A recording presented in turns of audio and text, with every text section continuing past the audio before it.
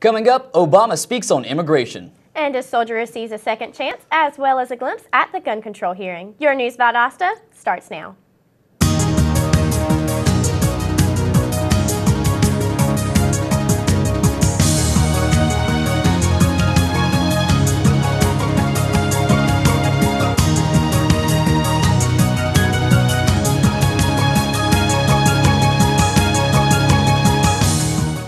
Welcome to News Valdosta. I'm Reed Burkett. And I'm Gabby Garrett. In a speech given in Las Vegas, Nevada yesterday, President Obama stated that the time for immigration reform has come. While some immigrant families see this as a bright change for their future, immigrant owners of small businesses say they believe this will harm their business. These businesses have come to rely on low-cost labor that is not in the position to demand higher wages or benefits. Obama also stated in his speech that if an agreement has not been met in a timely manner, he will send legislation to Congress based upon his own principles and insist it be voted on immediately. Leasing a car just got more expensive. New legislation eliminates the birthday tax on new cars, but does not apply to car leases.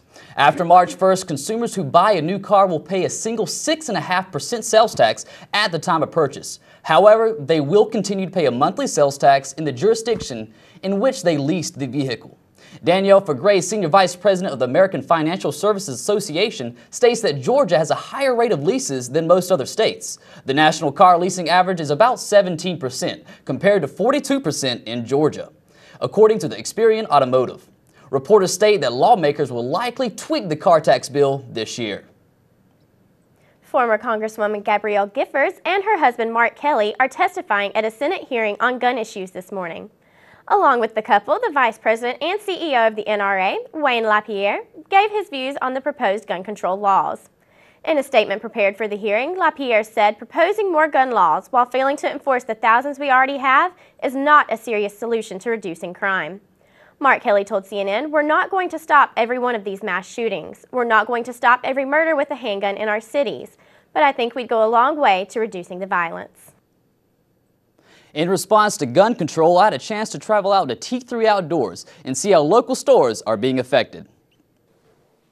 Firearm sales hit a record high last month as 2.7 million guns were sold throughout the United States, beating the previous record of 2 million guns sold this past November. Local stores such as T3 Outdoors have experienced a major increase in business, but owner Judd Tanner says the demand for firearms and ammo is greatly surpassing most dealers' supply. Our sales definitely have been way better than normal, but they could be much better. Just unfortunately, the supply is not there. These record sales are the effect of stricter gun laws being introduced in Congress. The bill threatens to ban assault-style weapons in any magazine exceeding 10 rounds, along with other restrictions. Prices are increasing, and good luck on trying to find any more high-capacity magazines because they're out of stock nearly everywhere. Just the possibility of not having any ammo at all could be definitely coming. So, this high demand has made it even tougher for local homeowners to purchase a firearm. For News Valdosta, I'm Reed Burkett. United States soldier Brendan Morocco recently became the 7th person in the United States to have successfully undergone a double arm transplant. Johns Hopkins Hospital is calling the surgical procedure the most complicated arm transplant ever performed in the United States. While it will still be a few years before feeling has been fully regained, Morocco says he is humbled by the gift and looks most forward to driving and becoming an athlete again. Coming up, a breakthrough in transplants. And changes in tax regulations. Stay with us.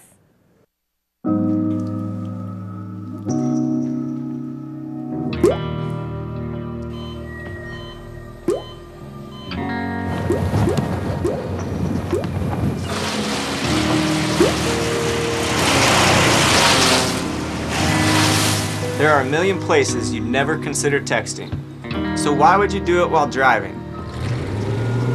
Leave risky driving to the professionals. Stop the texts, and together we can stop the wrecks. Valdosta State University. Quality academics. On campus and online.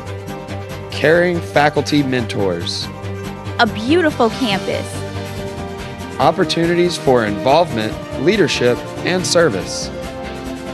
Championship athletics, spirit and pride. Discover your opportunities. Schedule your visit today. Valdosta State University. So, I got this new family, and I don't know what it is about this one, but she can't seem to put down that toy all day long. Tap, tap, tap, tap. Oh, and she even talks to it. She talks to that more than she talks to him. What's up, bro? Nice shirt. Who's she talking to? Her mom? She talks to her mom a lot.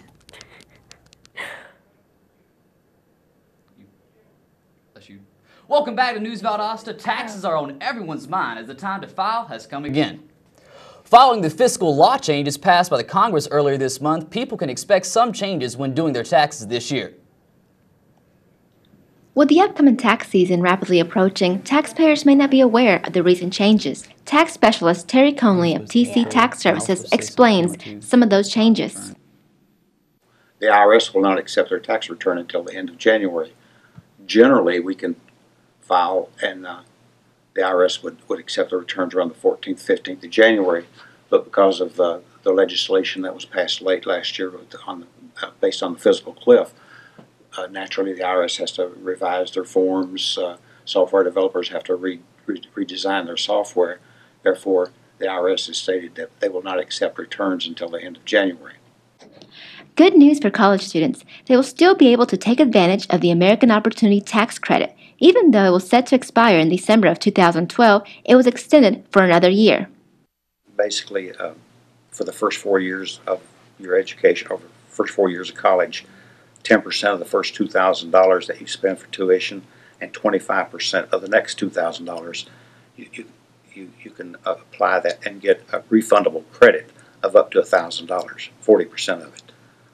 However, generally speaking, for a college student, it's better for their parents to claim that. Your parents can claim you as an exemption on their return until you're 24 years old. If you require assistance or need more information, the Internal Revenue Service provides valuable information on their website, www.irs.gov, or you can contact one of your local tax representatives. With News Valdosta, I'm Marlon Contreras.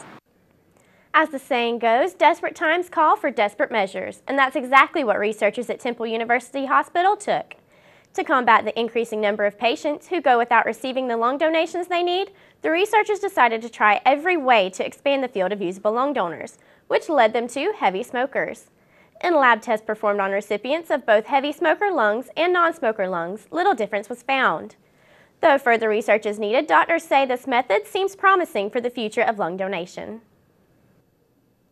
As obesity becomes a concerning topic among Americans, it seems a local South Georgia doctor has a solution. Dr. Marone Faircloth of G&G Family Medicine has decided to look into the effects that a southern diet has on small towns, specifically in Georgia. The South Georgia doctor feels that many people have been miseducated as to how to lose weight. His study shows that when participants logged their meals into a journal, their weight loss was more significant. Dr. Faircloth has found there are numerous ways to lose weight for all types of people, and he looks to continue with studies in the future. Researchers at the Frank Porter Graham Child Development Institute at the University of North Carolina shows that Georgia pre-kindergarten programs are continuing to produce good results. The institute tested more than 500 Georgia pre-K students over the past school year, and the early results showed that Georgia students are improving in all areas. Governor Nathan Deal will use this information to push a proposal that will add 10 days to the already 180 days of instruction required to be a Georgia-accredited preschool program. The state of Georgia hosts the nation's first universal preschool program for 4-year-olds and is currently ranked in the top 5 programs in the nation. Taking a look at your local weather, today we'll see mostly cloudy skies and strong winds with high in the upper 70s. Tonight expect thunderstorms and temperatures in the upper 50s. Tomorrow we'll be back in sunny skies with a slight cool down. High will be in the lower 60s with a low dropping to 30s. Coming up, Twinkies make a comeback. And Valdosta takes off in its athletics. Stay tuned. Thanks for calling the GED Pep Talk Center. Jerry Stiller speaking. Your level 7 in-your-face pep talk. I can keep pushing you. Believe me, I'm good at it. But at some point, you're going to need to start pushing yourself. See, once you've got your GED diploma, you'll feel so good about yourself. You tell them. Can't change your past, but you can definitely change your future. That makes me so happy, I'm ready to bust out a dance. Mr. Trejo, can I transfer this guy to you? My gentle technique isn't really working. You need something a little more persuasive. Yes. You listen, and you listen good. Hey, where's my sandwich? Terry? Terry! Take it from me, the King DMC. It's a real cool thing to get your GED. Get that diploma! Now hold on and we'll find you free GED classes. Capiche? Whatever motivation you need, we've got a pep talk for you. Get your GED pep talk and find free classes at yourged.org. When every moment matters and a hand reaches out, when someone gives blood and a life is saved, that moment when heartbreak turns to hope, you're there through the American Red Cross. Every day, the Red Cross responds to nearly 200 neighborhood emergencies, and your support makes it possible. Use this moment to join us today. Visit redcross.org. Welcome back to News Valdosta. I'm Reed Burkett. And I'm Gabby Garrett.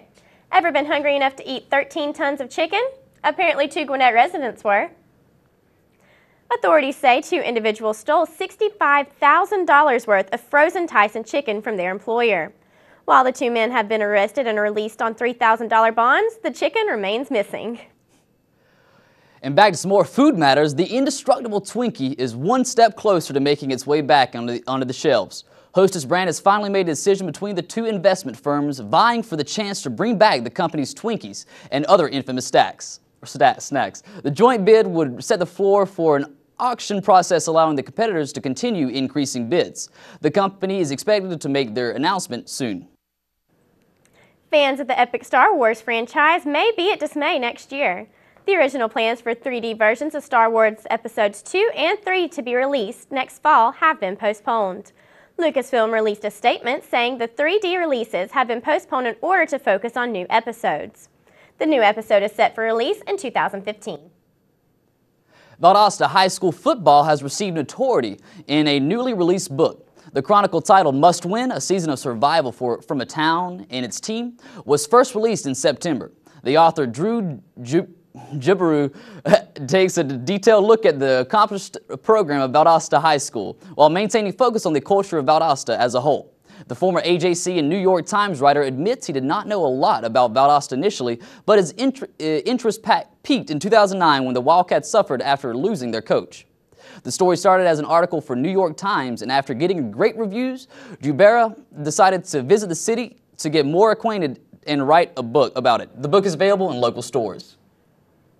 Continuing our sports talk, after 3 national championships in the past 2 years, Valdosta State University has chosen to stay in Division II. Talk of the move started when fans complained on several social media outlets. Valdosta State's athletic director, Herb Reinhardt, says the budget will not allow for a change. The annual athletic budget is currently set at $3.7 million. If the school were to move to Division I, the budget would have to be doubled, along with several other pricey fees.